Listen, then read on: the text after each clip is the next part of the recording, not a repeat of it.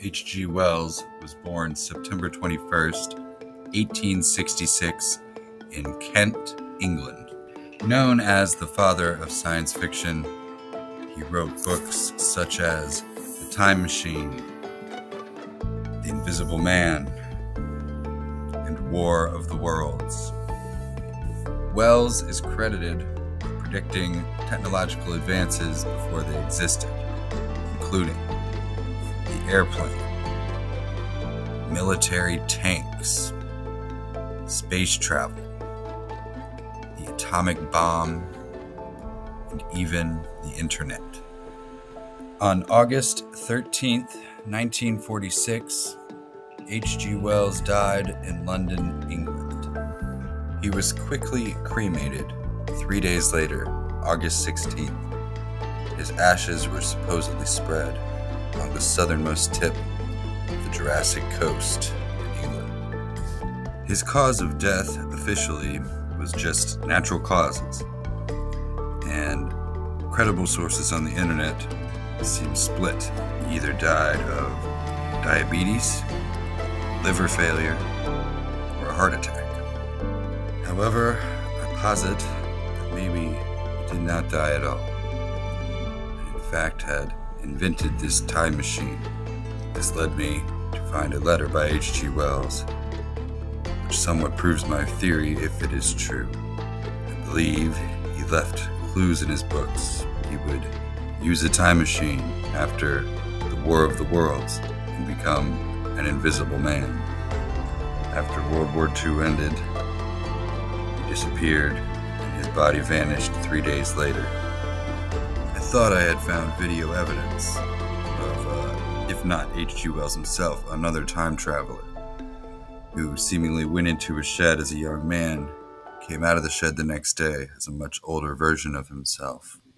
However, this video has since been removed. I was able to find a morning radio talk show discussing the video, but that's about it. A shed on his property. Okay. And in the video of his house, you see a guy walk through his property, get to the shed, open the shed door, go in, and close the door. And I don't know how old the guy is when he goes in, but when he comes out, like a day later, yeah, like you don't need to watch 27 hours of video. All right, let me pull this up here. But you do ultimately see the guy walk out of the shed, and he is much older.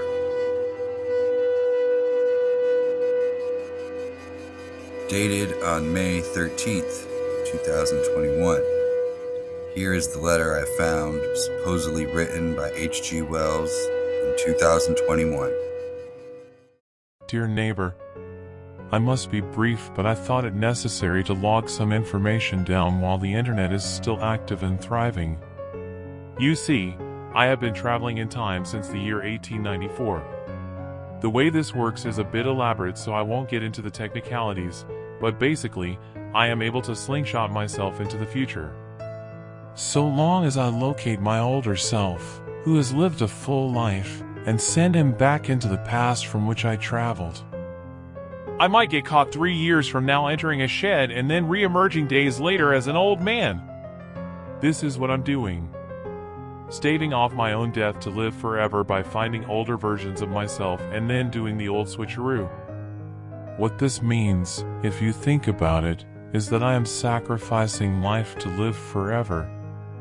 I exist in a single time, for but a moment, and then catapult into the future. But rarely am I living.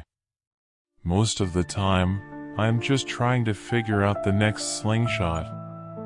Every iteration of the future grows stranger than the last, and the gig is up if one of my future selves dies early unexpectedly.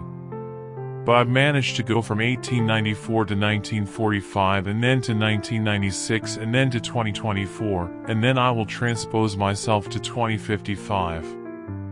The point of the novel, which I wrote before embarking on my journey through time, was to illustrate that no matter what, fate dictates our lives.